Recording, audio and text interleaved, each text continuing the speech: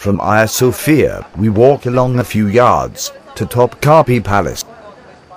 Through this, the imperial gateway, we enter the outer, or first courtyard, which was also called the Court of the Janissaries or Parade Court.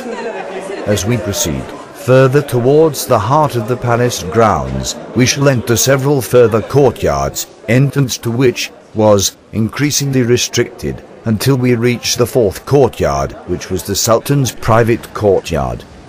There are some nice views of the Bosphorus and Golden Horn from up here. In this outer courtyard we see the Church of Hagia Irene, meaning Holy Peace. It was commissioned by Constantine in the 4th century. I understand that the First Council of Constantinople was held here in 381 AD. After the Ottoman conquest of 1453, Sultan Mehmed set up his residence in the old Byzantine palace, quite near here. But like much of Constantinople, after the damage caused by the Fourth Crusade, this palace was in a state of ruination. So in about 1459, the Sultan ordered the building of this palace complex. And we are here, waiting to enter the second courtyard, through the Gate of Salutation. If you were a visitor, however important, you had to dismount from your horse here. Only the Sultan was allowed to enter on horseback. In any case, only people on official business and important foreign dignitaries were allowed into the second courtyard. In this courtyard, we can see, all along this side, a range of kitchens, which prepared food for the 4,000 and more people who lived in this complex. If we now look to our left, in the top corner, we see these buildings. In front of the Tower of Justice. These 3 chambers are the Imperial Council Hall, the Scribes' Room, and the Room of the Grand Vizier, seen here, holding an audience, in 1724. Over the years, the governance of the empire gradually passed from the Sultan into the hands of the Grand Vizier, and eventually moved across the street to the Sublime Porte, which we saw earlier. So let's now move across to the Gate of Felicity and go into the third courtyard. The third courtyard comprises the private and residential areas of the palace. Even the Grand Vizier was only granted authorization on specified days and under specified conditions. We can first see the throne room, straight ahead. Other buildings in this courtyard house treasures of various sorts. You can look at a collection of jewelry, uniforms and state dresses, and a special collection of some of the most sacred objects of Islam. I am sorry, but I didn't spend much time in these buildings. You have to visit Topkapi if you visit Istanbul. It was interesting to see it and try to imagine it as it was when the Sultan lived here. But it just didn't grip me. So let's just go down this passageway here and have a look at some of the buildings in this area. We also get some more good views of the water. That building is now a restaurant. Topkapi was the residence of the Sultan from soon after the conquest of 1453.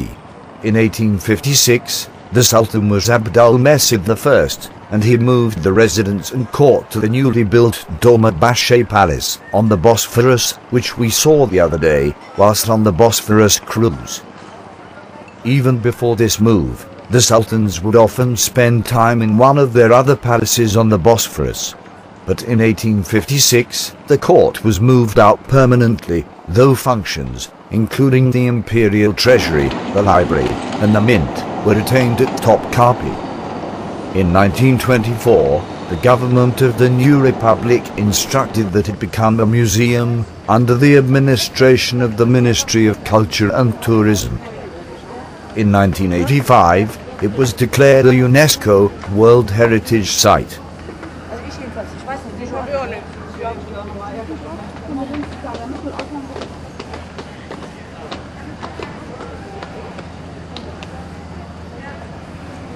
So we've now seen parts of the Sultan's most private area, and bits of the garden. We now go up these stairs, to the sunny terrace up there. Here are some quite gaudy, I hope that's the right word, little kiosks and pavilions. Let's now have a look at the Baghdad Pavilion. This was built to commemorate the Baghdad campaign of around 1638. The Baghdad campaign was part of the war fought against the Persians, in which Baghdad and Mesopotamia were recaptured for the Ottoman Empire.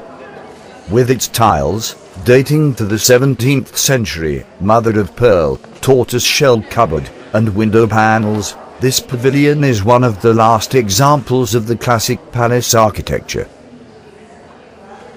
From the mid-18th century onwards, the building was used as the library of the Privy Chamber. And from here, we can see along the Golden Horn.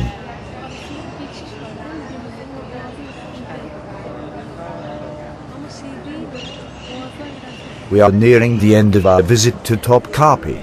There are several other pavilions up here, which are similar in many ways to the Baghdad Pavilion. Just to name two of them, we have the Yerevan Kiosk and the Summer Pavilion. We'll just have a few glimpses of these, and then make our way out of Topkapi by retracing the route we came in. When we have left Topkapi, we will make our way a couple of 100 yards, or meters if you prefer, back to the street along which the trams run. We will then have a look inside the little mosque near the tram stop, which we have walked past several times. I don't think that it is on the tourist trail.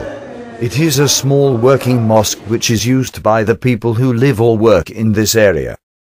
After finding my way in, with guidance from a local young chap, I took some basic shots. After a few minutes, it became apparent that there was a service due to start, and I said to my guide that I was about to pack up and leave. My guide said that if I stayed, I would be able to video the service. Well, I didn't need asking twice and stayed, knowing that I was welcome. This episode may have some relevance when you find out what happened to me when I tried to do some filming in a church, which I came across in the next part of this Turkey series.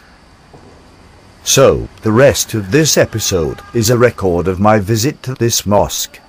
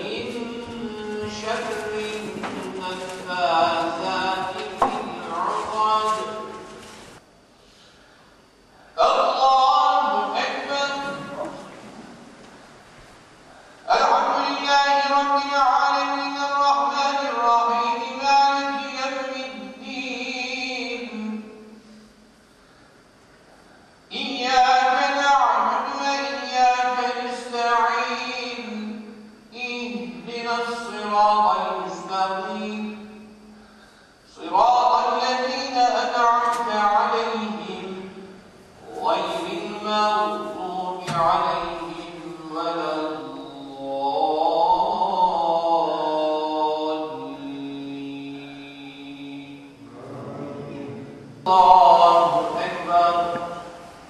Allahu Ekber.